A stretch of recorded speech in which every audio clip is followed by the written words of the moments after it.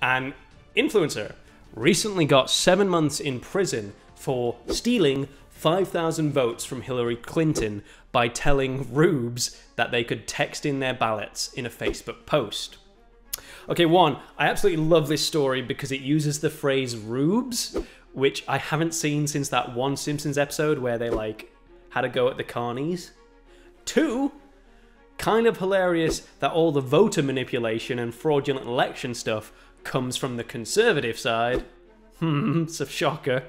Calls coming from inside the house.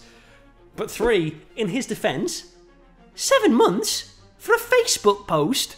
7 months for stealing votes? He didn't, like, go around with a sack and pick them up. He made a meanie Facebook post. That's mad. I have seen people get death threats on Facebook and nothing happened to them. Like, if people looked through our Modern Warfare 2 lobby, like, voice chats, we would all be in jail. This is madness. I mean, did the private prison system need some more, like, people in it? Are they running low on the money? Also, you really should be able to vote by text.